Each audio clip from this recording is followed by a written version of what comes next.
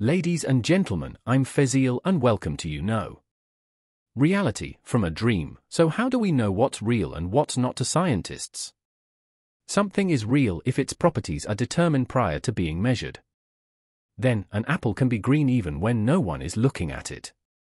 But the quantum world seems to be following different rules, and 3 scientists have recently won a Nobel Prize, proving our universe isn't locally real. But if our world isn't real, what is this place we live in? Imagine there are 2 people, Anna and Luke, both located on opposite sides of our solar system. 2 coins are sent from the center of the solar system, each targeted towards one observer. While the coins are moving through space, they are spinning. According to quantum mechanics, it's impossible to predict which side the coin would land on. The results are random. But when Anna measures heads, she instantly knows Luke's coin should have landed on tails.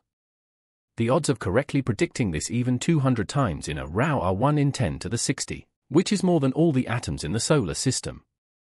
Even though Anna and Luke are separated by billions of kilometers, quantum mechanics says Anna can keep predicting Luke's results based on what she got, as though the coins had a kind of telepathic connection. This thought experiment is known as the Einstein-Podolsky-Rosen paradox. It seems impossible, and yet this is how the universe works. How can something travel faster than light? What is the pixel of our reality, and how does the universe change from predictable to random? In quantum entanglement, quantum mechanics scientists believed that the world was deterministic.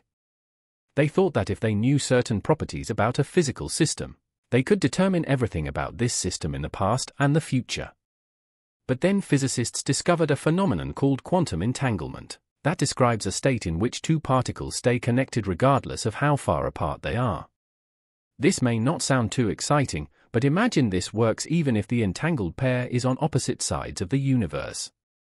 This seems odd even in the world of quantum mechanics. We generally believe that nothing can travel faster than light, meaning there's a limit to how fast any signal can travel.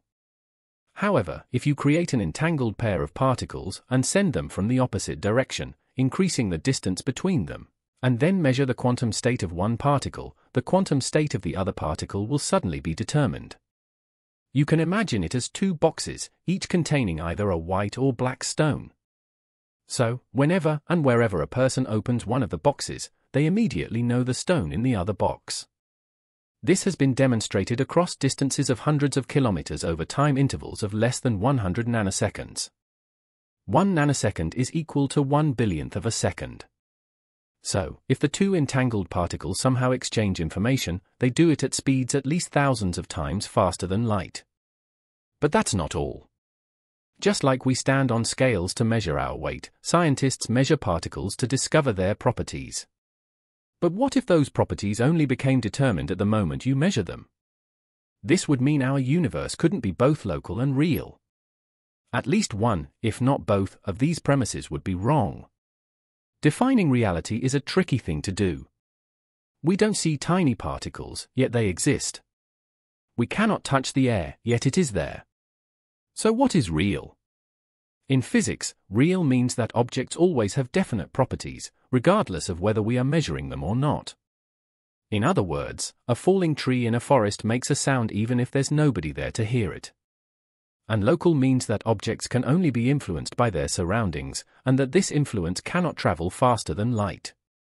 It's important that our world is real because, as Isaac Newton believed, if you know the positions and velocities of all ingredients of our world and you identify the forces that influence them, physics can predict what the world would be at any time in the future. But the quantum world often has an indeterminate nature. Simply put, it's often random or cannot be predicted.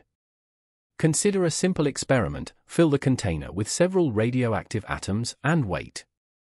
Generally, it can be predicted how many atoms will remain and how many will decay. However, you can never know for sure which atoms will and won't survive. Or fire a number of particles through a narrowly spaced double slit. You can predict what interference pattern will appear on the screen behind the slit, but you'll never know where every individual particle will land, even if they are being fired one at a time.